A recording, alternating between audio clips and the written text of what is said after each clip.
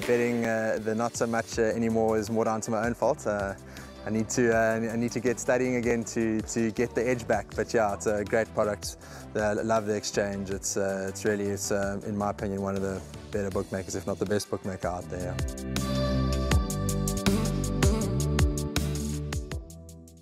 Well, at the end of the show, both Sheldon and I have chosen a bar pot each. It's not one bar pot. He's chosen one, I've chosen one, and I have a sneak peek at his numbers before coming on air. And when I had a look at his numbers compared to my numbers, it's totally different.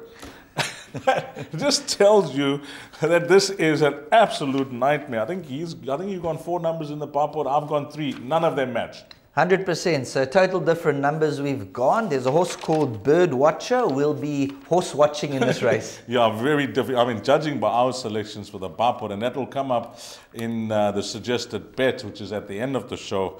Well, tells you what we think of the race. But I'm going to declare my 3 numbers here, Sheldon, before we move along to you. Talking about Birdwatcher, I've gone for her in the past. Well, she's covered my money with the places, but she can't put her head in front for the wins. Well, last time out from the draw running on, she needs a luck. She needs a lot to go away. Maybe this time round she can get it right. Leopard Lady, we'll be keeping an eye. You know, when I go to that run behind Fabulous, I'll keep a close eye on that horse Reefway, I think, earlier on in the card, race number 3, and see how she goes there. If she wins, I think this horse will go very close to winning.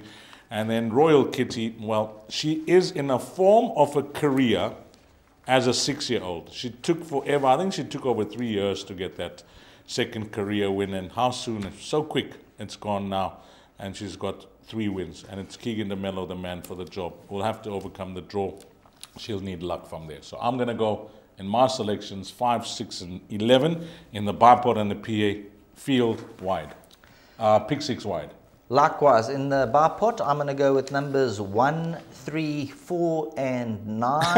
And then looking at the other exotics, I think just about the field. 2 runners I just want to touch on quickly. A 33-1 shot, number 2, Lollapalooza, worth a second glance at 33-1. Was once upon a time a 91, down to a 69. Well, not a 33-1. I think that's around 10, 12-1. The 33-1 shot is number 7, Spirit of Dasher. A horse who could just be upset material. Yeah, you know, if you're looking for runners like that, then it just spells field. I think, guys, all the best, yeah. 1, 3, 4, and 9 for Sheldon. 5, 6, and 11 for me. That's for the bar pot and the place accumulator. The pick 6 and the jackpot. Best of luck. Hopefully the numbers fall in place for you.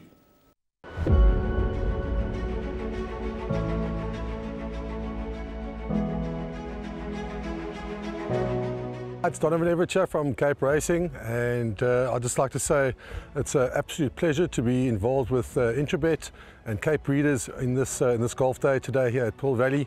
It's fantastic for the industry to see all the relevant stakeholders coming down and having a good time and networking, and it's exactly what the industry needs right now in terms of moving forward and recreating some positivity to take us forward into the next year.